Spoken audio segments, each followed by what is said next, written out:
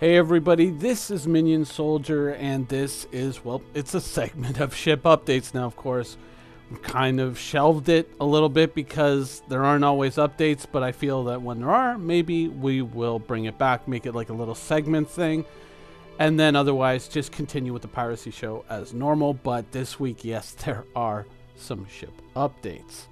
And our first update has to deal with this ship here. Now, if you're not sure what ship this is a ship that not a lot of people talk about, I rarely ever mention, called the Hammerhead. It's scheduled for release in September of this year, and CIG has outright said that they are currently working on it. Some people have said, well, it's probably going to be because it's going to be in Squadron 42 as well. And so people, of course, would be curious, well, you're working on it. What are you currently working on? Well, now we know. CIG is currently working on blocking out the interior of the Hammerhead. Now, of course, we saw the Hammerhead briefly during an animated clip during the anniversary sale, but you know, the interior they emphasized was not finished yet. Now, of course, this still represents a work in progress. However, part of RTV today, they were talking about fixes and updates and iterating on turret gameplay, which is of course very important to the Hammerhead. So, promising ship indeed. Next up is a ship scheduled for 3.1, which is the Anvil Terrapin. This is a scanning and exploration ship. Been in the works for a little while, and hopefully by at least the end of March, you might be flying it. Now, next up, I'd like to play you a clip from today's RTV. Now, of course, they did talk about things like turret improvements, which of course affect the Hammerhead, but there was another interesting tidbit that got dropped. He doesn't know. It's not an area he works on. Good effort. One of the questions from the chat that came through, have we considered beam weapons? He's referring to like the old Star Trek phasers, the beam weapons. Is that a weapon type we've considered? Are you considered, or have we ruled that out? So I'll tell a little story about beam weapons. Do go on. When I first started here, beam weapons weren't in the lore, and then a designer who remain anonymous did a little prototype and showed it to Chris and the writers.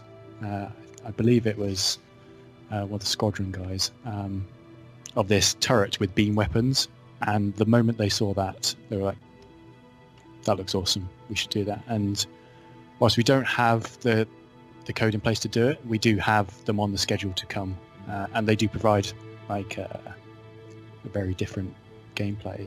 Sort of for each of the weapon types, ballistic and energy and other types, we sort of try and have symbiotic ones. So the ballistic Gatlings are the very fast-firing ballistic weapons, whereas energy beam ones are their equivalent. So it's a continuous stream of matter.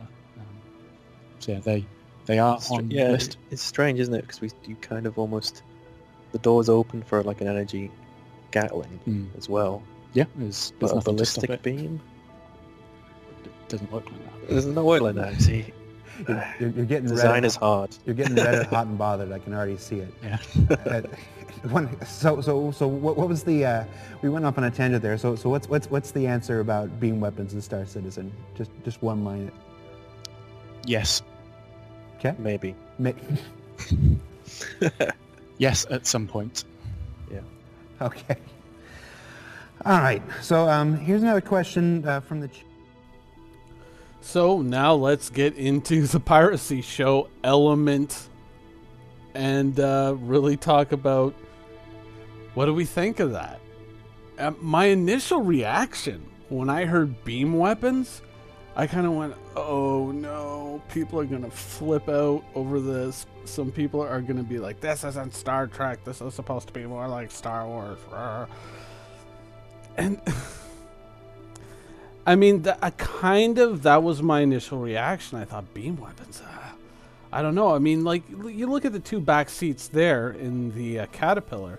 I mean, I suppose if you changed out the turrets on the Caterpillar and made them like beam weapon turrets, then I guess they could be kind of remotely operated from those two seats. Like you could, have just a list of targets that appear on the screen, and you could target various ships, and when they come into range or when the turret kind of turns to face them. With a traditional energy weapon, you kind of go until the capacitor kind of discharges, and then you wait for that weapon to charge back up again.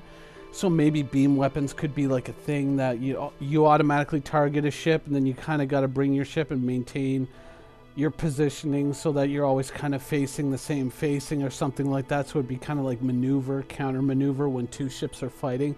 And as soon as that capacitor charges up, maybe the beam weapon just automatically discharges the whole of the capacitor in like one kind of blast, where it's just kind of like I'm trying to do the sound effects. It's hilarious, but you know what I mean. It's just kind of like one continuous phaser blast until the basically the capacitor is discharged, and then it has to cycle, recharge, and then do it again. Something like that. I mean, that could create some kind of interesting layered gameplay, especially around much larger ships. And I mean, with certain restrictions, like if it was near impossible to target a fighter with something like that, I think it could be pretty interesting for ship to ship, like large ship against large ship combat.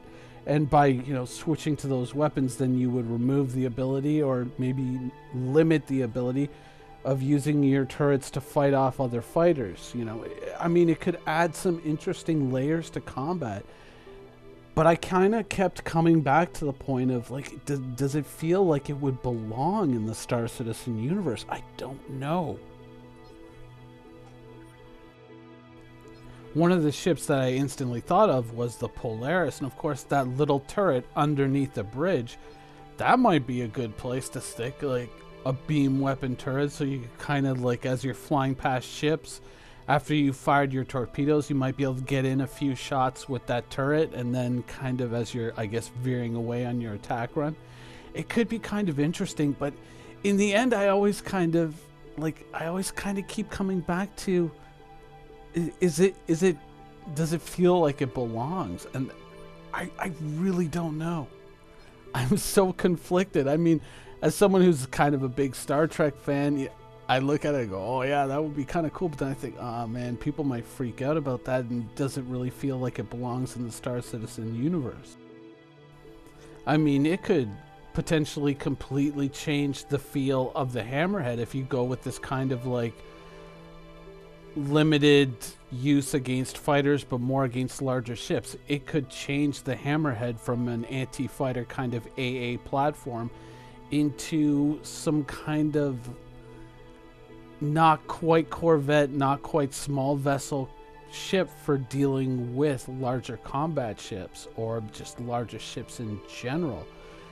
It could really change the nature of the Hammerhead.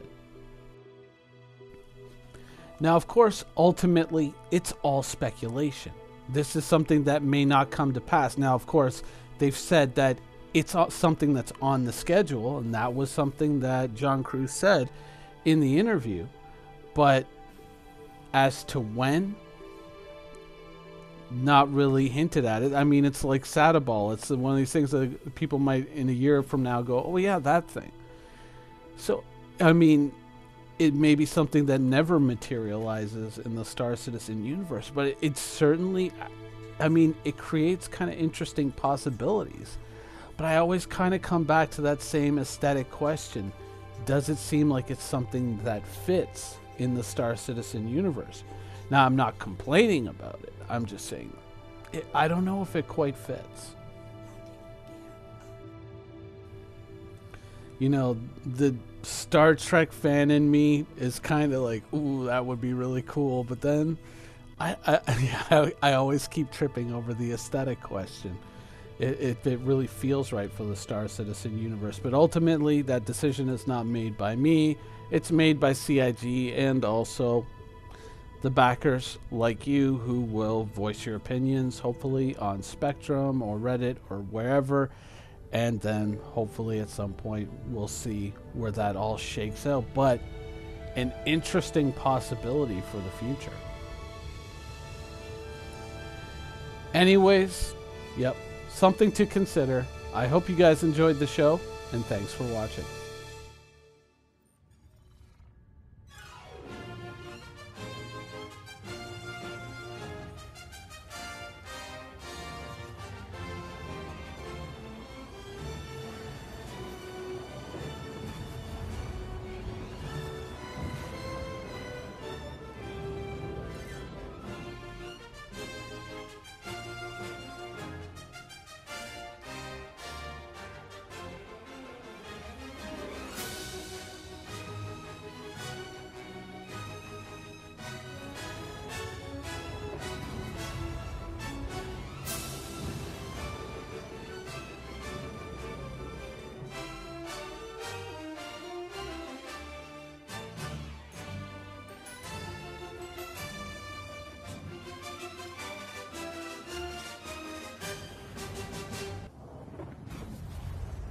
Thank you for watching. So if you want to keep up with the latest and greatest in Star Citizen and Squadron 42's development, please follow us on our social media channels.